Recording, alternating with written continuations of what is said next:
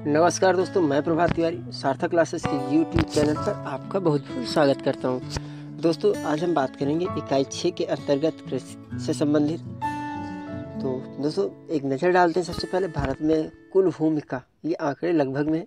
कुल भूमि का जो कृषि वाला पोर्शन है दोस्तों, वो 49 से 51% के बीच में है। इस डेटा को मैंने वेरिएबल इसलिए लिया है कि अलग अलग जगह अलग अलग तथ्य मिल रहे थे। कहीं किसी पेपर में 50% पूछा गया है, किसी में कहीं पर जो है 49 पॉइंट समथिंग मिल रहा था। और मोस्टली जो पिछले पेपर है वहाँ पे आप बुक्स आप वगैरह देखें तो 51% मिलेगा आपको। तो एक राउंड फिगर है, कन्फ्यूज मत हो जाए। 49 से 51% के आसपास है। अगर हम वन की बात करें दोस्तों, तो वन का जो कुल क्षेत्रफल का भाग है वो 21.54% है। और लेकिन एक डेटा और याद रखिए, वन जो है 21.54% है, जबकि वन प्लस वृक्ष को अगर मिला लिया जाए तो ये परसेंटेज बढ़कर हो जाता है आपका 24.39%। और अगर बंजर भूमि की हम बात करें तो बंजर भूमि 24% के आसपास है, और चरागाह की बात करें तो 4% के आसपास। तो ये लगभग आंकड़े हैं दोस्तों। भारत की कुल भूमि में कृषि का क्या प्रतिशत है, वन का, वन प्लस वृक्ष का, बंजर भूमि का और चरागाह का। अब एक नज़र डालते हैं, कृषि की बात कर रहे हैं दोस्तों तो फसलों की बात करते हैं। फसलें जैसा आप लोग जानते हैं दोस्तों, 3 तरीके से ऋतु के आधार पर इनको डिवाइड कर रखा है। यानी जो मौसम है, आपकी ऋतुएं हैं, उसके आधार पर 3 तरीके। पहला जायद, दूसरा खरीफ और तीसरा रबी। जायद की फसल दोस्तों क्या होती है, मई जून में बोई जाती है और जुलाई अगस्त में तैयार हो जाती है। ये एक डेटा है आपके लिए। इसमें उड़द, तरबूज, ककड़ी, खीरा, राई इत्यादि फसलें आती हैं। यानी एक तरीके से ये जो है नकदी फसलों के तौर पे इनको आप देखिए, व्यापारिक फसलें कह लें तो ज़्यादा उचित होगा। तो जायद की फसलें। आगे बढ़ते हैं खरीफ की फसलें। तो खरीफ की फसल दोस्तों जो होती है वो जून जुलाई में बोई जाती है और नवंबर दिसंबर में तैयार हो जाती है। इस फसल के अंतर्गत कौन कौन सी फसलें आती हैं देखते हैं। तो धान, जो पैडी बोलते हैं, अरहर, बाजरा, ज्वार आदि। अब हम बात करते हैं रबी की फसल। तो रबी की फसल के संदर्भ में दोस्तों, जैसा आप लोग जानते हैं कि अक्टूबर नवंबर में इनकी जो है बुआई होती है, यानी बोए जाते हैं ये, और मार्च अप्रैल में जो है ये तैयार हो जाती है, यानी इनको काट लिया जाता है। तो इस तरीके से तीसरी फसल जो है आपकी रबी है। रबी के अंतर्गत जो फसलें आती हैं उसमें गेहूँ, मटर, चना, सरसों, राई आदि जो है आते हैं। अब हम बात कर लें व्यापारिक फसलें। दोस्तों, ऐसी फसलें जिनको व्यापार के उद्देश्य से और डायरेक्टली जो है बेच के पैसा कमाने के उद्देश्य से होती है, उनको व्यापारिक फसलें कहते हैं। जैसे आप लोग जानते हैं बड़े स्तर पर उनको किया जाता है।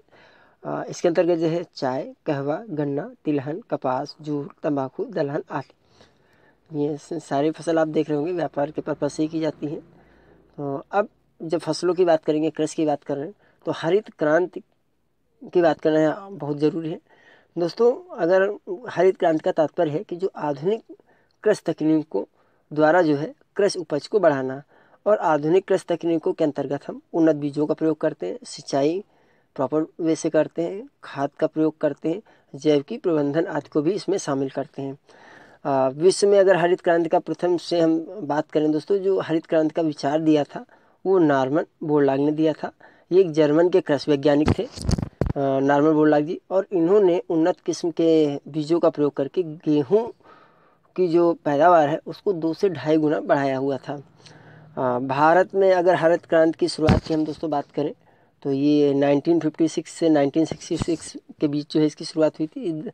और जो भारत में हरित क्रांति है, इसमें जो कृषि वैज्ञानिक है जिनको इसका श्रेय जाता है सफल बनाने में हरित क्रांति को भारत में, वो है डॉक्टर MS स्वामीनाथन।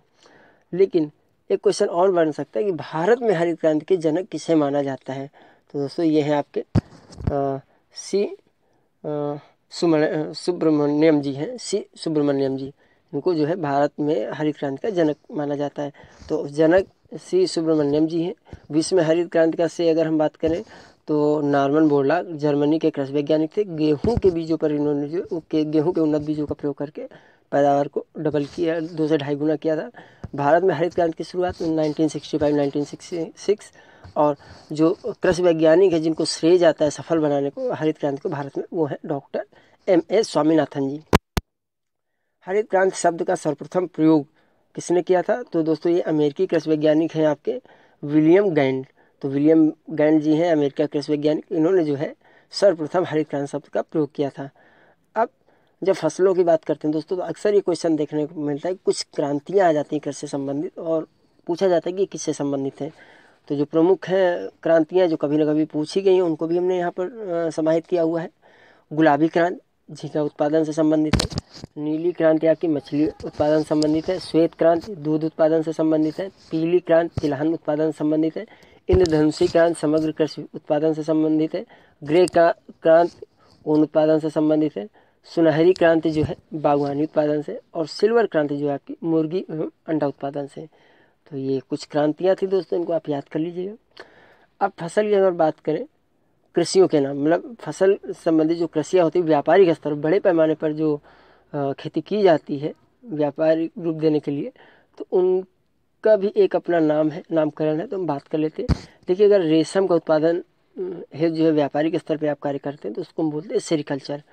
इसी प्रकार जो है फलों की खेती हार्टिकल्चर कहलाती है। अंगूर की खेती विटीकल्चर। मछली पालन पिसीकल्चर कहलाता है। मधुमक्खी पालन एपीकल्चर। फूलों की खेती फ्लोरिकल्चर। समुद्री जीवों का उत्पादन मेरीकल्चर। और ज़मीन पर फैलने वाली सब्जियां जो दोस्तों रिंग फैलती ज़मीन पर, उसकी खेती अगर व्यापारिक स्तर पर कर रहे हैं आप तो उसको जो है ओलेरीकल्चर के नाम से जानते हैं। तो ये कल्चर है कुछ, इनको देख लीजिएगा। अब प्रथम स्थान किस फसल में किस राज्य का है उसके संदर्भ में हम बात करेंगे। तो अगर हम देख लें दोस्तों गन्ना, आलू, गेहूँ, जौ, दूध, यानी दूध, जौ, गेहूँ, आलू, गन्ना, इन 5 फसलों मतलब इनके उत्पादन में जो प्रथम स्थान है वो उत्तर प्रदेश का है। किसका है? उत्तर प्रदेश का। बाजरा की अगर बात करें दोस्तों तो बाजरा उत्पादन में गुजरात का पहला स्थान है। चावल और जूट के उत्पादन में पश्चिम बंगाल का प्रमुख स्थान है। सूरजमुखी, मक्का और काफ़ी, ये 3 फसलें जो है इसमें जो प्रथम स्थान है कर्नाटक का है। कपास और मूंगफली के उत्पादन में गुजरात का प्रथम स्थान है। जबकि प्याज और ज्वार में जो है महाराष्ट्र का प्रथम स्थान है। दलहन, अलसी, सोयाबीन, इन 3 फसलों के उत्पादन में जो है मध्य प्रदेश का प्रथम स्थान है।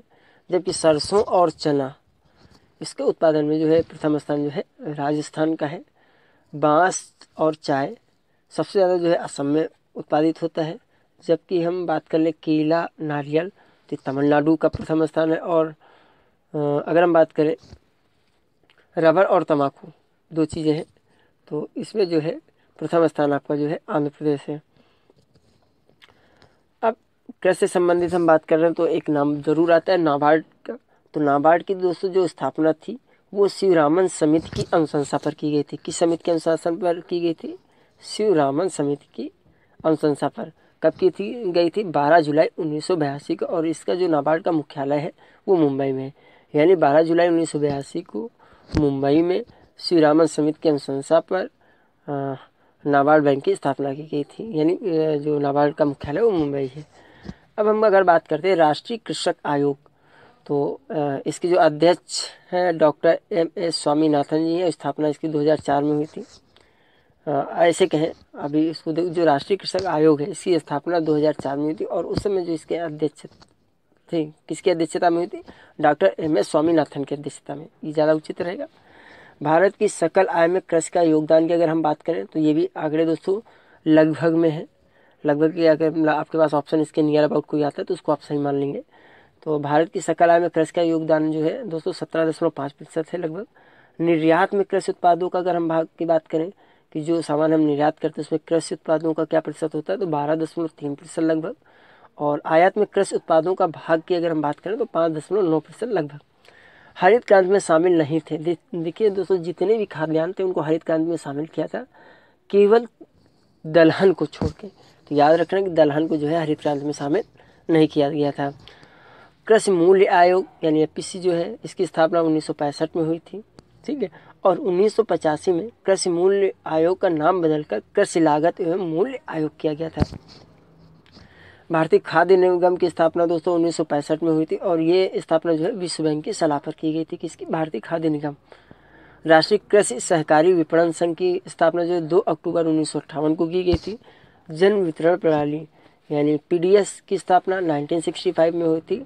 और 1997 में 1997 में जो है जन वितरण प्रणाली का नाम बदलकर लक्षित जन वितरण प्रणाली जो है किया गया। किसान क्रेडिट कार्ड योजना जो है 1998 1999 ये वित्त वर्ष है, उसमें इसको चालू किया गया था। जहाँ भी आपको ये 2 डेटे मिल रहे हैं, इसका मतलब उस पर्टिकुलर वित्त वर्ष में जो है उस योजना का प्रारंभ किया गया था। तो किसान क्रेडिट कार्ड योजना को जो प्रारंभ किया गया था 1998-99 वित्तीय वर्ष में किया गया था।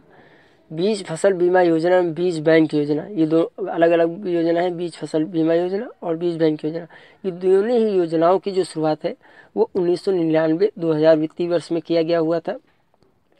एंड मूल स्थिरीकरण नीति की स्थापना की अगर बात करें तो 20 जनवरी 2003। कृषि श्रमिक सामाजिक सुरक्षा योजना, ये कृषि श्रमिक सामाजिक सुरक्षा योजना दोस्तों जो है LIC द्वारा प्रारंभ की गई थी और 2001-2002 के दौरान जो है इसको प्रारंभ किया गया था। तो ये कृषि से संबंधित तथ्य था दोस्तों, जो आपके पेपर के एग्ज़ाम के दृष्टिकोण से काफ़ी इम्पोर्टेंट हो सकता है और काफ़ी संभावना बनती है कि यहाँ से क्वेश्चन बने। देखिए दोस्तों, क्वेश्चन तो आपसे 1 यूनिट से 4 ही पूछने, मैक्सिमम मिनिमम 4 क्वेश्चन हो सकते हैं और मिनिमम में जो बचा हुआ हो उसमें से कुछ भी शामिल हो सकता है। देखिए 4 6 या 24 क्वेश्चन तो फिक्स हैं और 6 क्वेश्चन आपके बचते हैं तो वो किसी भी यूनिट से आ सकते हैं। तो इसलिए सारा कोर्स कवर करना बहुत ज़रूरी है। तो आई होप दोस्तों मेरा ये वीडियो आपको पसंद आया होगा। हम आपके उज्जवल भविष्य की कामना के साथ मैं प्रभात तिवारी फिर मिलूँगा दोस्तों आपसे अगले वीडियो में। तब तक के लिए नमस्कार।